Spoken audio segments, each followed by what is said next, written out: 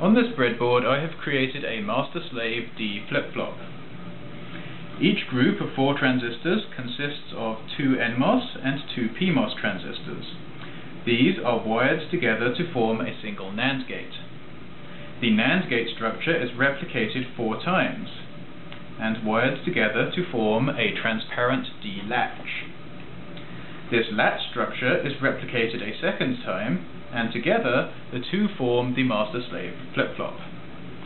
The clock structure is provided by 2 inverter gates, each consisting of 1 NMOS and 1 PMOS transistor. This switch and LED provide the clock input. This switch and LED provide the data input.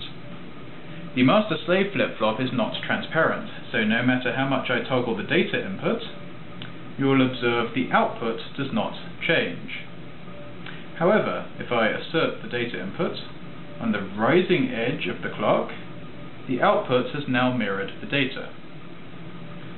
After the rising edge, I can toggle the data input again as much as I want without affecting the output, until the next rising edge of the clock.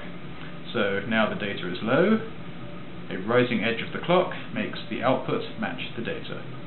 And again I can keep toggling the data as much as I want. Likewise, even when the clock input is high, I can toggle the data because it's positive edge latched rather than level latched.